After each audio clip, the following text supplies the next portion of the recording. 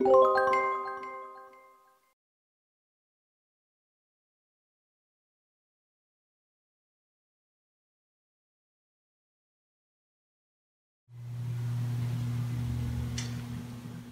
cannot believe I am in a show with Mark Newport at the Smithsonian.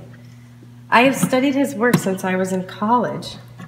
I find it so amazing. I was trying to find artists that were interested in talking about the everyday American and what were the hopes and dreams of an everyday person. And I found his work and I was just really attracted to it.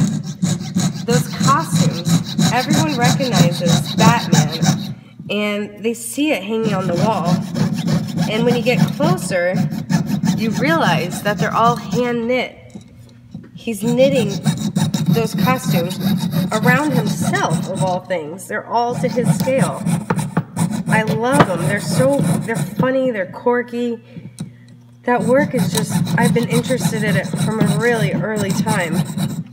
And when I started looking at the work, I actually started making coin work. Here I was trying to cut a penny out, the head of a penny, over and over, and make an object that everyone could recognize. And then when looked upon closer and saw the material, they found a meaning with the object. So I was studying blue-collar labor and what the value of a penny was, or the value of someone's time was. And his work also deals with the value of time. I just cannot believe that we're in the same show together. It's really freaking awesome.